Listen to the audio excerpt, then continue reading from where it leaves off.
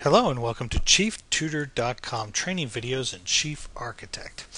I'm using Chief Architect version X2. It might look a little different from what you guys have just because I have a special XP theme installed here, but pretty much the same concept. What I'd like to do today is I'd like to show you how to quickly modify, find the things you need, modify items in SketchUp, and then apply them into your Chief Architect model.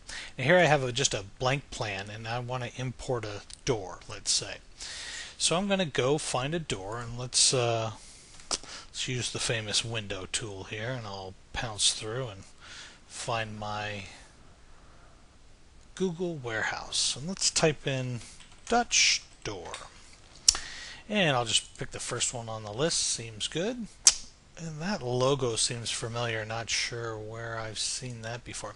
Okay, so I'm going to download, remember to download the oldest version of the SketchUp file that's available so that its compatibility with Chief Architect is the best. So I'm going to go ahead and click to download that. I'm going to go ahead and open it with my SketchUp file. Click OK, and it should download and pop open. Once it's open, most symbols you'll find in Chief are combined or blocked like this.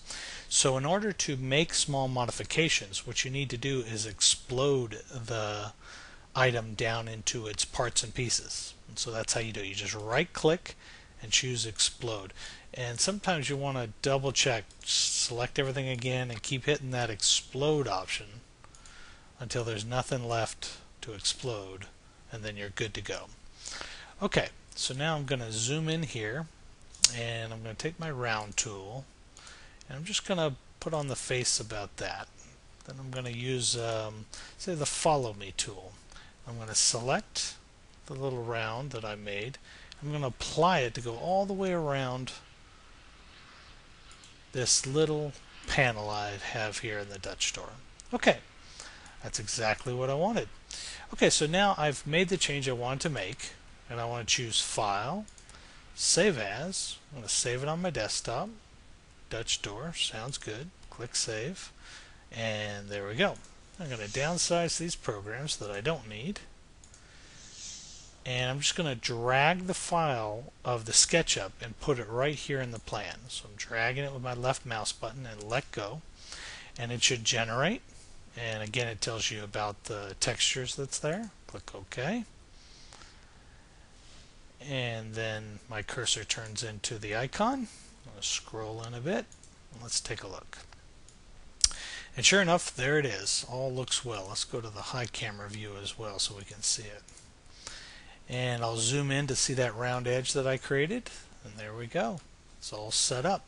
So it's very easy to find what you're looking for either in the library here at Chief or doing a quick search on Google Warehouse for symbols that you need and things you might want to search for. By the way, I keep a lot of my symbols that I do up on the 3D warehouse, so why keep them on the hard drive stored when I can easily access them through Google.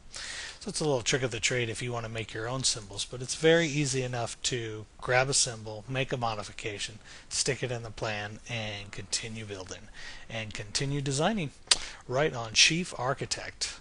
Thank you so much. Talk to you soon.